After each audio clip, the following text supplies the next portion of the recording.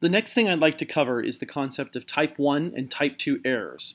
This is because part of what we are doing when we conduct a null hypothesis statistical test is that we are attempting to make a decision about reality. And anytime we put ourselves in such a situation, there's a chance we could make a mistake. We might end up with the wrong conclusion. Okay, all right, so let's do type 1, type 2 errors.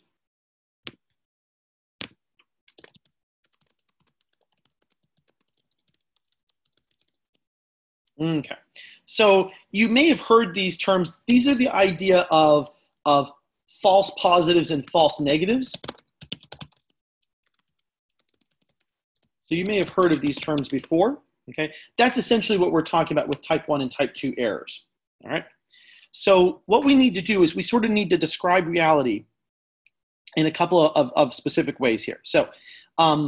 So the first scenario is the following. So what we're going to do is we're going to say scenario 1, we have a null hypothesis. Okay. So we have a null hypothesis. And so the question is, we're making a decision about that null hypothesis, but in the real world, that null hypothesis could be true, or the null hypothesis could be false.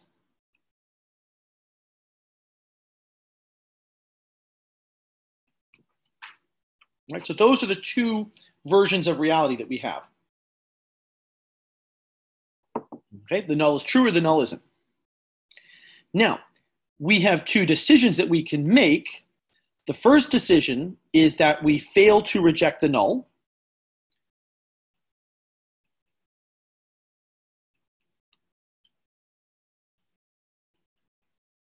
Okay, that's decision number 1. Decision number 2 is when we actually reject the null. We say, nope, the values are too small. What we're observing is too unlikely to have occurred by chance, or however we look at it, the idea is we're going to reject the null. All right, so let's just make sure we've got a clear understanding of the scenario we're talking about here. So we have two versions of reality. We have two versions of reality where the null is true and the null is false. Okay, and we can make two specific decisions. We have two possibilities here.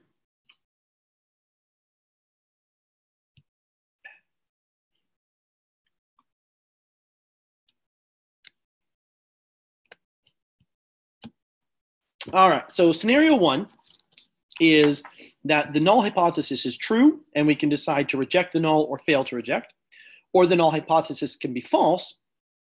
And again, we have a decision to fail to reject or not. So this is reality. So if I kind of want to think about it this way, if I sort of circle this up here, this is reality up here. Right, so this is reality.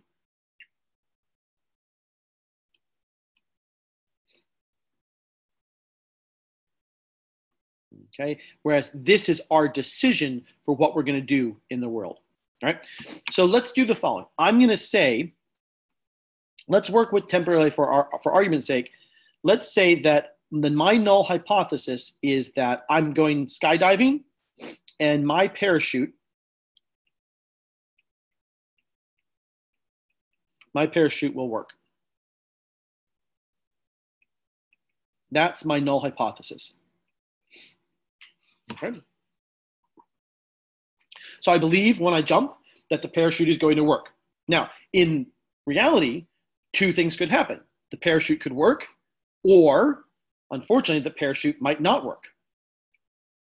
So here's a situation where let's think this through. If my parachute works, if in truth my parachute is work and I fail to reject the null, that means I essentially accept this. Now, what does that mean in reality? Well, it means if I'm going skydiving and I believe this to be true and I'm not rejecting this, then in that case, I'm kind of accepting it, which means I sort of end up in a situation where I go skydiving, okay? And I have a good time and everybody's safe and happy and I land back on the ground perfectly fine, right? Now, let's think about this scenario. So if for some reason I start to think, you know what, my parachute, there's something wrong with my parachute, and I actually don't believe this to be true, in that case, I'm going to reject this. And if reality is that my parachute is faulty in some way, and I reject it, I'm not going to go skydiving. So I may not be happy in the sense that I didn't have a very good time from an adventure-seeking or a thrill-seeking perspective, but I think I'd still argue that I'm happy that I'm still alive. So in these two scenarios, no error has actually been made. So these are not error situations. These are correct decisions.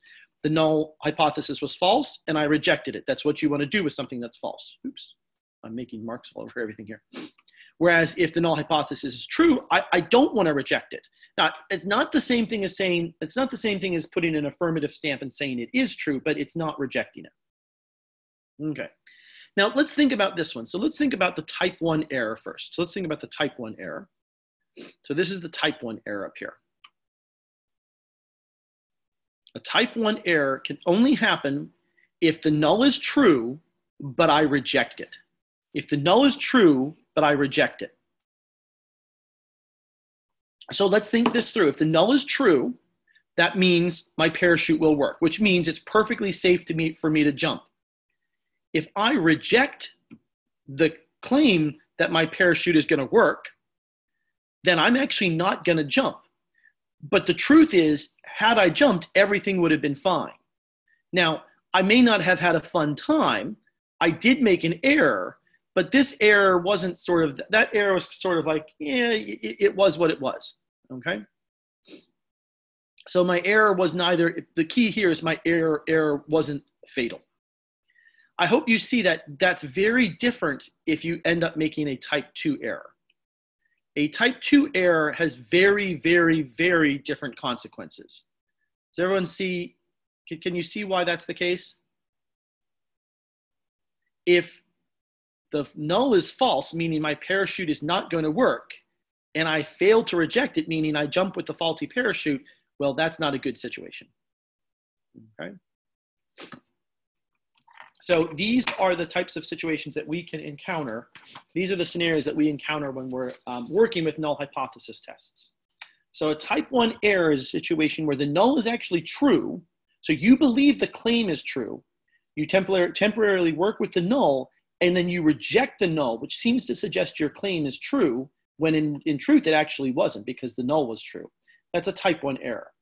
Type 2 error is going in the other direction, when you fail to reject the null hypothesis, and in truth, the null hypothesis is actually false. Now, depending on how you construct your situation, it might be the case that a type 1 or a type 2 error, so the way I've drawn it here, type 2 errors are not always the fatal error. So there are times when you actually might have them in the wrong direction, or the consequences might go, the more extreme consequences might be for a type 1 error instead of a type 2 error, in which case what we do is we'll work to then keep this small. Now, one of the things to note is, here's what we can say. The probability of making a type 1 error, if the null is true, that probability is what we call the significance level. That's what we actually call alpha. So that's where the idea of alpha comes into play with our with the null hypothesis statistical tests.